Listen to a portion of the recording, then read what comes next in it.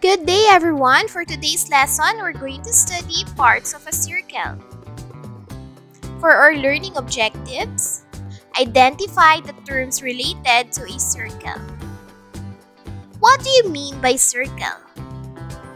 Circle is a set of all points equidistant from a fixed point. So now, let's study the terms in the circle. Let's have this one. This is a circle. When you see a point at the middle of the circle, this is what we call the center. While this one, it is what we call the radius. Radius is a line segment from the center to any point of a circle. And this line is what we call the diameter. Diameter is the longest chord in a circle, whose endpoints are passing through the center point. While this one is what we call chord. A chord is a line segment formed by any two points on a circle.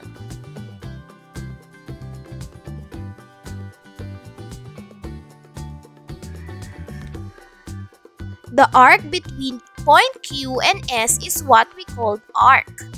So it is a curved line between 2 points on the circle. While this one,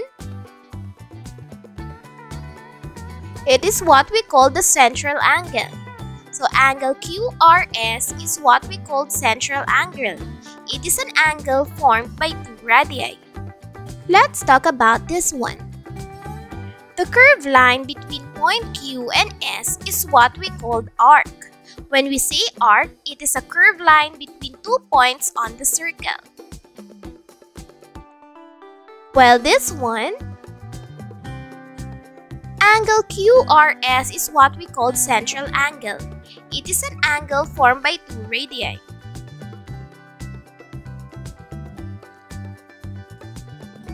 While this one, angle QRS is what we call inscribed angle. It is formed by 2 chords that have a common endpoint on the circle. Their common endpoint is point R. Now children, I want you to tell me what is the term of this point at the middle of the circle? Very good, that is the center. How about this one? What do we call this? Good job, this is the radius. How about this one? Very good children, this is diameter. How about this?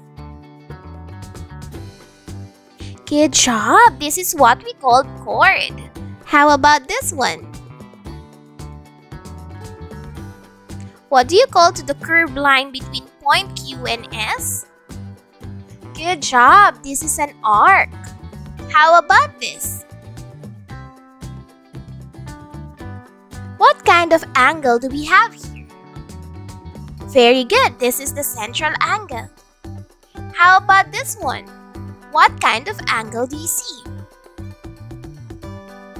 Good job, this is what we call inscribed angle.